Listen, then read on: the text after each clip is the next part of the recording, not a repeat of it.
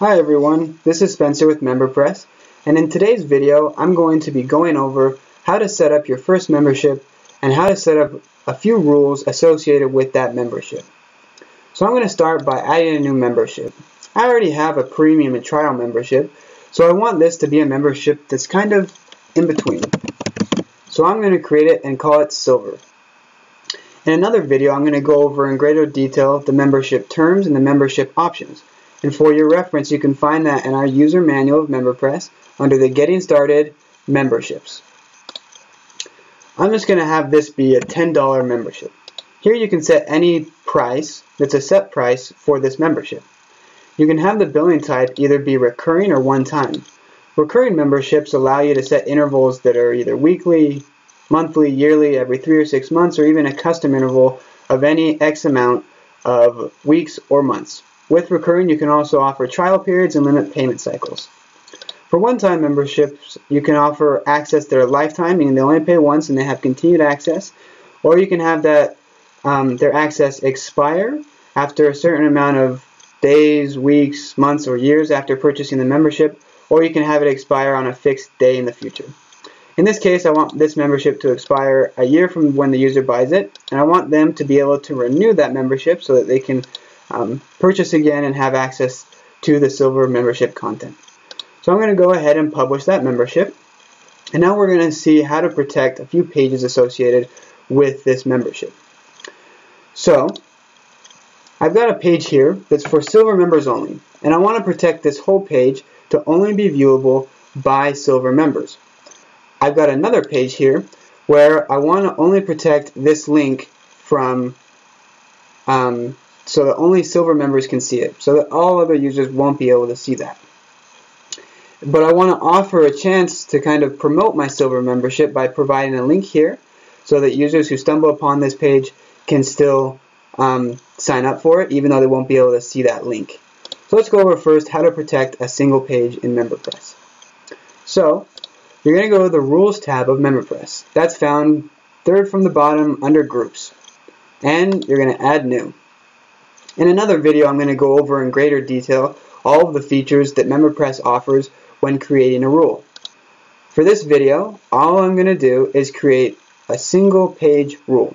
But keep in mind that MemberPress allows you to protect all content, all posts, content categorized or tagged. You can protect a single post or post categorized and tagged. Any custom post types will appear here. I don't currently have any, but those will appear as well, so you can protect those. You can protect groups, a single group, a child group. You can also create a partial rule or a custom URI rule to protect special links or videos that you may have on your site. They're actually stored in a different place or anywhere else. But again, I'm only going to protect a single page. MemberPress will generate for you the name of the rule, and it will also allow you to enter in a few characters and it will guess what page you want to protect. So again, I want to protect the Silver members only page, and MemberPress will generate for me that title based on the rule type and the page. But keep in mind that you can edit this to be anything that you want. Here you can give access to members who have purchased any of these products, meaning that if a user has not purchased what I specify here, they will see my unauthorized message. In this case, I only want it to be Silver, but if you hold the Control key or the Command key on a Mac, you can actually select more than one. But in this case, I only want my Silver members to be able to have access to this page. MemberPress allows you to have the access to do drip or expiration. What drip means is it will allow you to drip this content to users, meaning they'll be able to see it after a certain amount of days based on what you set here. A fixed date, when the member registers, when they purchase a certain product, or whatever. Again, I'll be going in greater detail on that later, but for this video I'm just going to explain it briefly. The enable expiration, what this means is that this content will be expired so that no one can see it, even users who have purchased Silver, after one of the triggers that I have set here, which are the same as the drip features. And again, this can be any number of days, weeks, months, or years. But I don't want to do that. I just want it to be simple. Then you have the unauthorized access. These will override any global settings you have set in MemberPress in the Options tab. So keep that in mind that you can customize what your users see based on each rule that you have set up in MemberPress. For excerpts, that means what the user will be able to see. Default will just be default is whatever you have set in your settings of MemberPress. Or you can set it to be any of these. I'm not going to go into too much detail there, but I will later. The unauthorized message, what this means is you can either hide the unauthorized message altogether that's in your MemberPress settings, or you can create a custom one. So in this case, I want to create a custom one that's specific for this membership. So I'm going to go ahead and do that.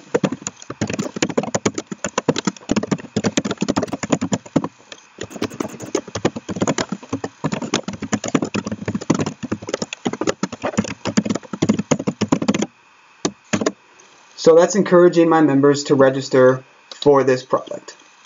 Now, if I wanted to, I could put anything else here, but for this, I'm just going to keep it simple to be that custom message. And a good thing you can do is enable the login form to show up. If you have this disabled in your options, leaving it as default will not have it there. I want my members to be able to see this. You also have the option to hide the login form if that's what you want, but I want to give users a chance to log in case they haven't logged in yet and they stumble upon this page. So that's the basic setup of a rule. So I'm going to go ahead and save that rule. Now when I go back to that page, it'll be protected and I won't be able to see it because I'm not logged in. So there's my oops, you found this, along with a login link there. So I can click that and this will take me to the login page where I'll be able to log in, and that's how that works for protecting a single page. So there's your first rule. Now I'm going to go over something a little more advanced in protecting this special link here while keeping the rest available to my users. So you'll notice that when you create a rule, it actually allows you to generate for this specific rule partial content codes that are available here. So if I use this short code here, again putting the content in between, then that means that it will protect that content from unauthorized users. So I'm just going to go ahead and I'm going to copy all of that right there. I'm just going to paste it right into that page that I have. So I'm going to go to that page. Here's that page with that downloadable link. As you can see, it's not protected by anything, but I'm going to go ahead and paste that in. And again, you're going to want to keep this pretty standard on any, like that was in bold, so I don't want that to be just in case it causes any errors. And then I'm just going to need to finish it off by editing or closing that short code off. So I'm going to go ahead and do that. So now what this means is that this will protect this content from unauthorized users. So when a user stumbles upon this page, if they don't have the silver membership, all they'll see is this, whereas my authorized users will be able to see that like you saw before. And again, I'm wanting to encourage them to sign up, so I'm giving them that offer. So I'm going to go ahead and update that page so that that rule gets applied. And then I'm going to go and refresh my page and see what happens. Okay, so I've saved that, and now I'm going to refresh the page. So as you can see here, that has completely been hidden by me because I'm not a logged in user, but I'm encouraged to go and sign up. So there you have it. A basic setup of how to create your first simple membership and how to create rules associated with it. Thanks.